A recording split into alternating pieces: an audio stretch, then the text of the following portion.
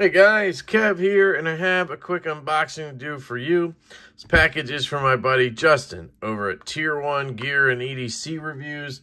I'm very happy he sent this my way. We'll unbox it with the knife from Jared Neve of Neve's Knives. Let's check this out. This is the Kubi 322. And it's got a good edge on it, of course, coming from Jared Neve, so it better, right? I don't want to show you guys my address, so I'm just kind of being careful here. We got a little box in a box situation. Cool beans. Anything on that side? Nope. All right, let's just cut in here. And cut in here. Try not to cut my boy's pouch or whatever. And out she comes. So, he told me he was sending me a couple of cool knives I've been meaning to check out. Any stickers or anything in here I should be aware of? Nope. He usually sends swag, but he must be low. So we got this really cool pouch. Damn, that's a really nice pouch. So, first up, these are APurvis knives. So he sent me, he said the Primordial MKII and MKIII. I will say I have handled the MKII at Blade Show. Fanatic Edge had some modded ones, and I love this design, guys. It's always been one of those designs that's like, man, it's one of the sexiest knives to me ever. But it has sort of a fatal flaw for a lefty. So that's why I've never owned any or showed any on the channel, but he had both the 2 and the 3, and I figured I really wanted to buy an MKIII, even though it won't work for me. That's how good looking it is. And I guess maybe there's something else in here. So let's see what this is first. Oh, okay. So this is a, damn, this pouch is nice. It's like corduroy and shit. So this is what I do to keep track of pouches. In case anybody else has a channel and you have trouble keeping track of loaners, I always take the person's name, put it on a little scrap paper, and then I shove it in the pouch, and then I put the pouch in my loaner's box. And that way I can keep track. This is that new TwoSun. I don't know how to pronounce the guy's name, but it's designed by Tigusa or Tigusa or Tigus. It's like Tigussa or something. He designed it. I've seen this a few times on the interwebs. You got a decent clip there. It looks like it's got a little bit of like pokiness to it. Does it suck going in? Yep, it absolutely blows going in pocket. That is way too tight. Jeez. And it's kind of pokey right there. See that? Just the initial thing here. Relief cuts are on the outside there. That's okay. We are dead nuts. It's pretty damn close to dead nuts. It is. It's dead nuts. You got a carbon fiber inlay. It's kind of like that 3K 3D carbon fiber. You got some cool mill work. Again, this is a TwoSun. You can tell probably by the pivot. They do that kind of triangle thing. It is a flipper. It's got a hole in the flipper, which is pretty cool. And jimping. No detent lash. And let's feel the detent. Okay. Okay. Solid detent. Right away, let's try the detent again. Yeah, the detent's good. Yeah, it's really good. Okay, that's better. I was gonna say lock bar access felt kind of shitty at first there. See that little chamfer right there? Yep, it's fine. I pushed it from down here, and that's why it was weird. So if you get it in the right spot, it's fine. It's a little bit tight, I guess, but it's almost like one of those where you gotta get your nail in there, you know? You don't have any blades showing, which is awesome. From the back, you're not going to hurt yourself. Cool backspacer, giant lanyard hole. Oh, for y'all fools. Don't worry, it just landed on my lap. You got this awesome satin blade. It is in D2. Whoa. Let's zoom in at it. This is our first impressions as well. Of course, I hit the damn focus button. Hang on. God, I hate that so much. Sorry. TS212. I didn't realize this was an older one. D2. And the problem with this is it's D2 and satin. Yeah, and it looks like we got Bead Blast in that fuller. This is a dangerous knife to be in my possession because I may or may not rust it. So, Justin, just a heads up. I'll try to take care of it, though. Fantastic edge on there. Really cool. I mean, look at that. Awesome milling. Getting that lanyard hole. There's that clip. Yeah, that clip's kind of an issue, guys. I couldn't even get it in the pocket. And there's the logo. Again, I'm pretty sure it's that Tigus. I don't know how to say it, but if I can find him on Instagram, I'll link it below. Nice spine there. This fuller is not flickable, is it? Ooh, we're going to find out. So let's zoom out. Left-handed? Ooh, hello. Let's try that again. Yeah, pretty easy left-handed. Right-handed? Probably super easy. Yeah. All right, I see. I see you, Tigga. Sorry, I don't know your name, so I'm just making shit up. But yeah, I mean, it works left-handed, even on the frame lock there a little bit. So the D10 is good. It's not like too strong. It's like, it's probably a medium D10, which is fine. And then it, it works for the flick. You got to get a little lower as a lefty, but right-handed, you can just flick it. Is there a thumb flick? No. You probably could figure it out. Could walk it out or something. But anyway, that's a cool knife. That's the TwoSun TS212. Cool. Interesting knife. All right, next up, we got the two Primordials. So I'm going to try to figure out which one. Ooh, the blade's open. Holy shit. Almost took my finger off. Look at that. Jesus. They have a light detent, by the way. And I knew that. And that was a confirmation right there. Tier 1.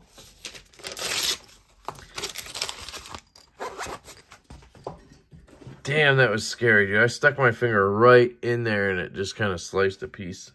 All right.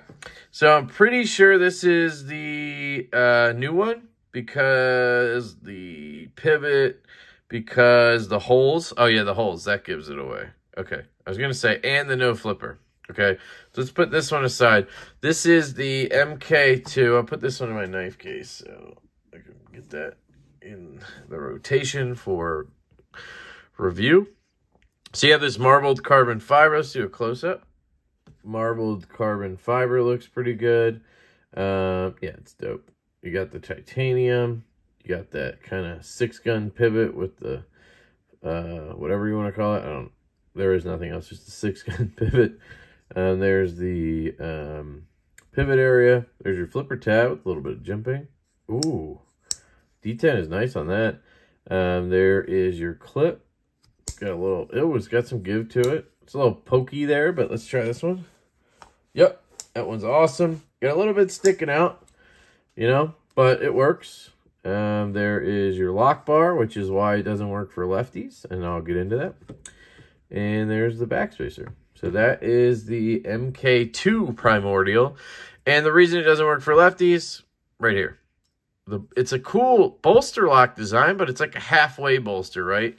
And it doesn't go high enough. If he just brought this bolster up to here, like most bolsters, it would work awesome left-handed.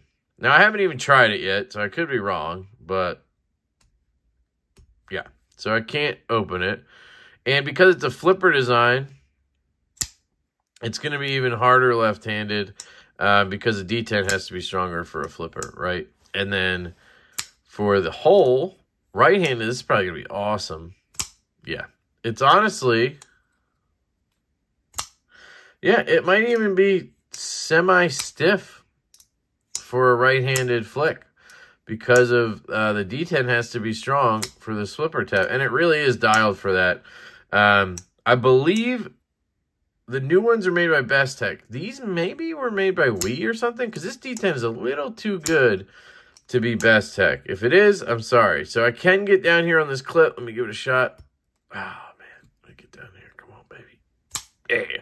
So it can be done. If you love this design that much, you can do it left-handed, but it's going to be a bitch. I do love this design. It's one of the sexiest looking knives in my opinion. Let's feel the ergo. Yeah, the ergos are really good as well. For me anyway, large glove size hand, just one grip, feels really good. You can choke up onto this kind of flipper choil, but you're right up on that edge, so I would be careful. Yeah, I like it. I love the buoy, clip point. I mean, that's what really drew me in. Good action on this. Totally a cool knife. That's the MK2 Primordial, and this is the new version. Now, this comes in satin versions or stonewash versions. He got the blacked out one. Justin over at Tier 1 is a murdered out chaw kind of guy. Look at that carbon fiber. That looks absolutely stunning on this piece. Normally I'm not into this kind of carbon fiber, but they did a great job with that. You can see here it's got dark wash or PVD coated scales. I can tell you right now, this one, well, it felt noticeably lighter. Now it's like, it's definitely lighter though. I love this pivot, APurvis AP. That looks cool. You have the same hole design and everything. You just don't have the flipper tab. So you have the same clip.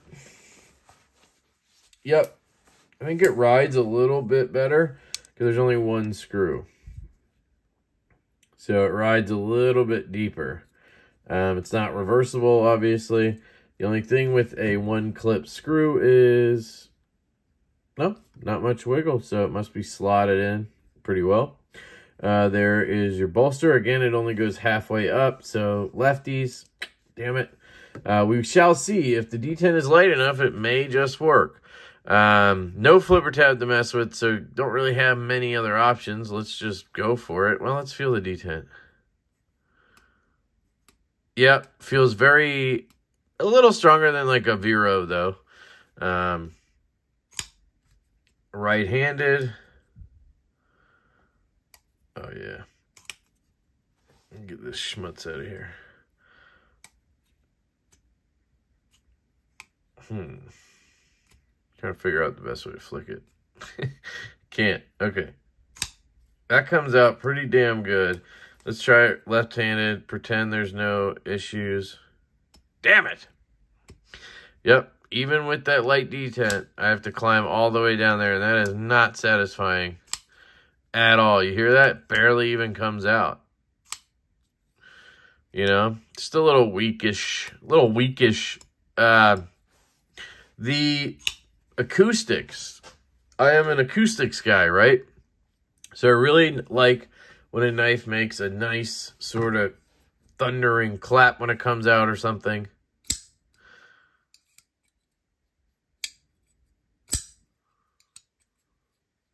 You hear that, right? Here's the Roosevelt. Just has some good sound to it, right? This guy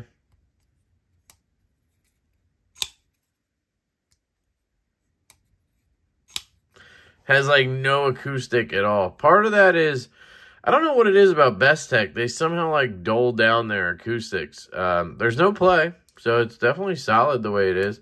And again, maybe I'm wrong. Maybe this isn't Bestech. It's just my best guess and assumption. I do like it though. I also think maybe the holes all over the place, the open construction probably has something to do with the sounds not being very good, because there's just a lot of open area for sound to escape. It's got a good edge on it. It is a saber grind or flat grind. It does have a recurve, it looks like, which is interesting. Does the MK2 have a recurve? No, I didn't think so. So this is more of a clip point, Bowie or whatever, has a straight and then up into some belly. This guy actually has a little recurve in it. I don't know if you can see that. You can see it, right? So that's interesting. Should we cut?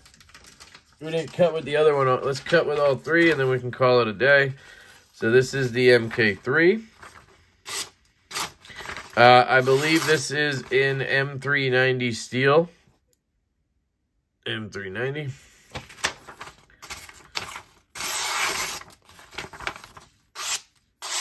So it cuts really well. I suck at cutting. We all know this.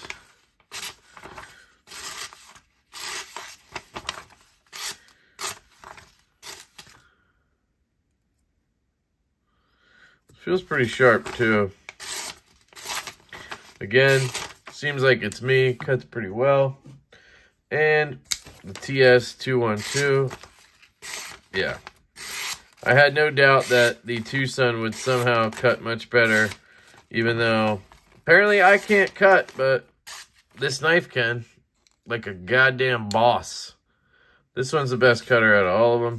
Whether it's the geometry and how it works with my hand or what, I'm starting to think that a lot of knives come from factory with a shitty edge on them, and that's what it is. It's not me. It's like inconsistent edge sharpening, and I'm actually showing you the problem, but we can always blame me as well. It doesn't matter. You have great action on all three of these knives.